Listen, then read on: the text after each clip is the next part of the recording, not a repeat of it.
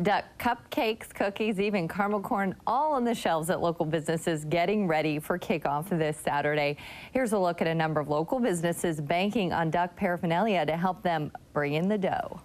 This is a little powdered food coloring. Green and yellow, the only colors stirring up the game day excitement. We call them doodads. Sweet Life is rolling out the cupcakes and cookies. And you end up with a super cute little duck. As if duck fans needed any more help getting hyped.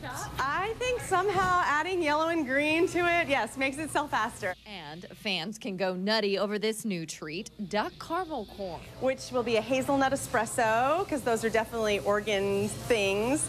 And then some yellow and green. Dandelion Flowers is also going ducky. They have custom stuffed animals and greeting cards from a local designer. The owner says the duck call adds them cash.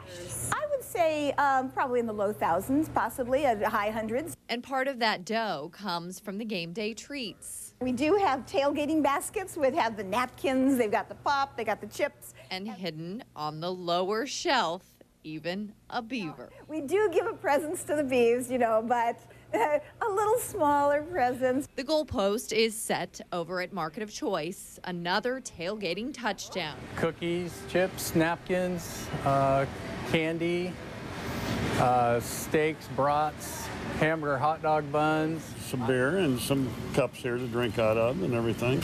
And they have to be Oregon cups. Yes, they do, right here. You know, we got it going. No defense needed for all these delicacies, just an empty stomach and lots of spirit. It's so fun, you know? You just wanted to stand up and cheer. We can't get too ducky. Local bars also contributing to the duck fever with cocktails, for instance, called the Fuzzy Duck after the fuzzy navel.